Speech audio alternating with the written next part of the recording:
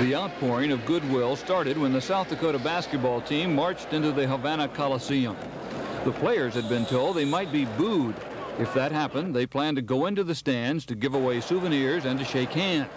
That was not necessary, as they were cheered loudly. And the two games were a TV spectacular, too.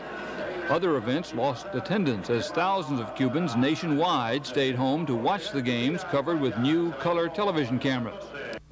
The feeling spread to the streets of Old Havana, where the visitors were regarded curiously in this city, which has not seen U.S. citizens in large numbers in 17 years. A teacher obliged by posing her students for the camera-toting tourists.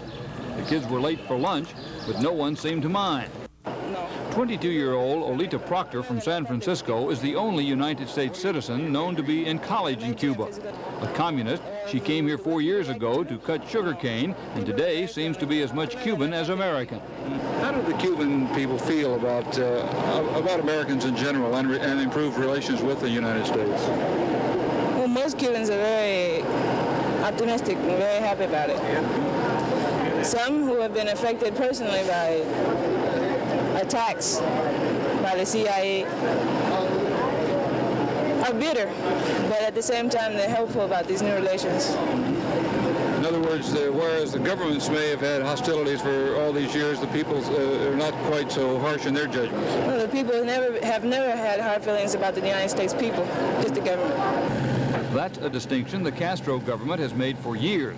And now it's actively courting American tourists, since visits here will mean hard currency for a depleted national treasury. Besides the South Dakotans, we met other Americans in the streets who came in through Mexico.